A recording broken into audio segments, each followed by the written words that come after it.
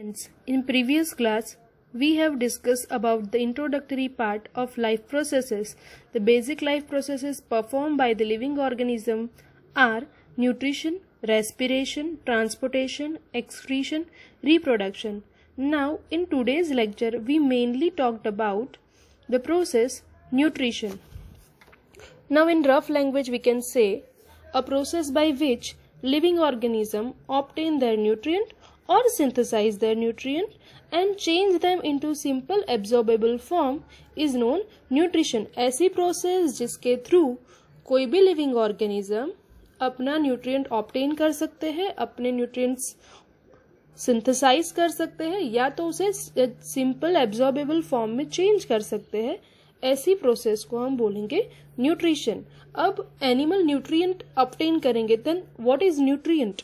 Nutrient are the substance which provide us energy that are called nutrients. Example: carbohydrate, protein, fat, vitamins, minerals. These all are nutrient. Now the process of nutrition can be of two type. There is कोई भी animal या organism दो तरीके से nutrition Uptake कर सकता है. एक होगा autotrophic mode of nutrition and दूसरा होगा heterotrophic mode of nutrition. First, autotrophic mode of nutrition. In this mode of nutrition, organism can synthesize their own food, and in heterotrophic mode of nutrition, organism cannot synthesize their own food. The first mode is autotrophic mode of nutrition. The organism which make their own food are commonly called autotrophs such as green plant. ऐसे organism जो अपना खाना खुद बनाते हैं उसे हम बोलेंगे autotrophs. अब ये सारे ऑर्गेनिज्म अपना खाना खुद बनाएंगे. How? By the process of photosynthesis, the process by which green plant make their own food with the help of carbon dioxide and water in presence of chlorophyll and sunlight is called photosynthesis. Photosynthesis एक ऐसी process है जिसमें green plant अपना खाना खुद बनाएंगे with help of carbon dioxide and water. पर कब बना पाएंगे? In presence of chlorophyll and sunlight. तो ये प्रोसेस को हम बोलेंगे फोटोसिंथेसिस. अब फोटोसिंथेसिस परफॉर्म करने के लिए वी नीड रॉ मटेरियल. तो दो मेन रॉ मटेरियल है for the process of photosynthesis, that is carbon dioxide and water. Now, which is the site of photosynthesis? Plant में photosynthesis कहाँ perform होगा?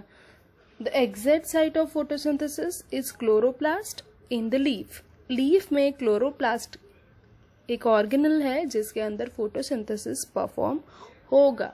Chloroplast जो है वो एक cell organelle है जिसके अंदर ग्रीन कलर के पिगमेंट होंगे जिसे हम बोलेंगे क्लोरोफिल.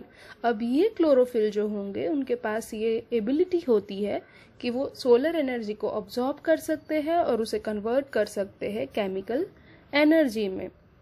तो in presence of sunlight and chloroplast, carbon dioxide and water मिल के ग्लूकोज बनाएंगे और ऑक्सीजन रिलीज करेंगे. ये प्रोसेस को हम बोलेंगे photosynthesis. Now in this figure we can see the cross section of leaf.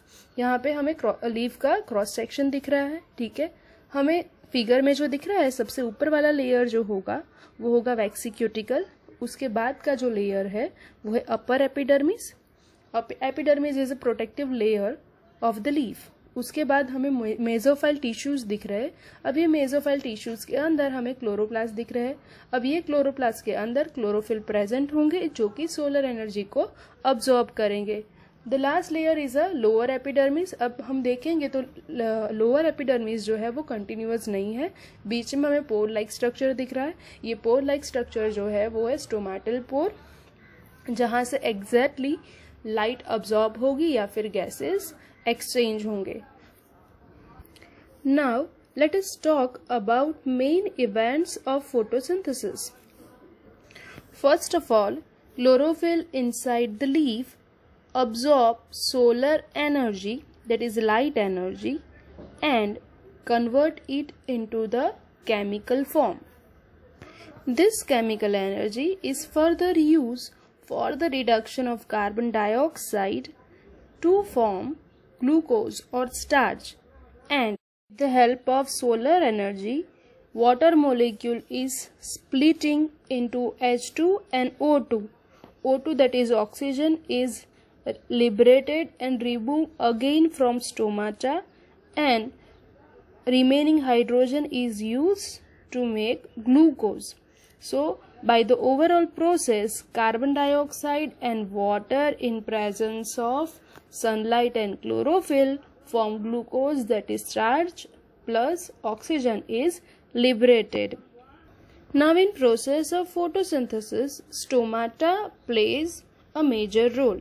Now what is stomata? As we have already discussed, stomata are tiny pores present on the surface of leaf, mainly lower epidermis.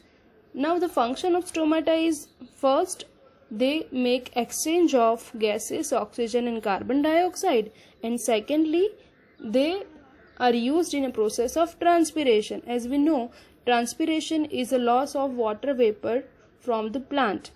Now transpiration is again useful for the uptake of water in plants. How? Basically जब transpiration होगा तब leaf के अंदर से पानी जो होगा वो वाटर वेपर के फॉर्म में लॉस हो जाएगा. तो क्या होगा कि लीफ के अंदर मिडरिब में या जाइलम वेसल में पानी का वैक्यूम क्रिएट होगा. तो जो पानी है वो नीचे जाइलम टिश्यू से ऊपर की तरफ मूव करेगा. अगर ये चीज़ को सिंपल एग्जाम्पल से समझना है तो हम एक सिंपल सा एग्जाम्पल ले सकते हैं.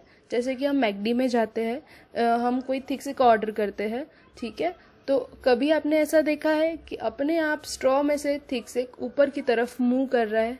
नहीं. जब तक हम स्ट्रॉ को ऊपर से सक नहीं करेंगे तब तक जो भी फ्लूइड है या जूस है या थिक सिक है वो ऊपर नहीं आएगा.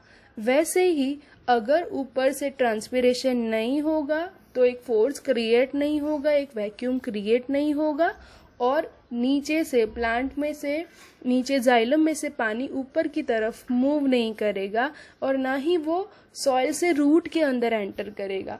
तो from root two the stomata पानी का जो ऊपर की डायरेक्शन में अपवर्ड फ्लो हो रहा है वो फ्लो कंट्रोल करता है ट्रांसपिरेशन, जिसे हम ट्रांसपिरेशन पुल भी कहते हैं. अगेन ट्रांसपिरेशन जो है वो रिस्पॉन्सिबल है upward movement of water in plant. Without transpiration ना ही वैक्यूम क्रिएट होगा और ना ही पानी ऊपर की तरफ मूव करेगा.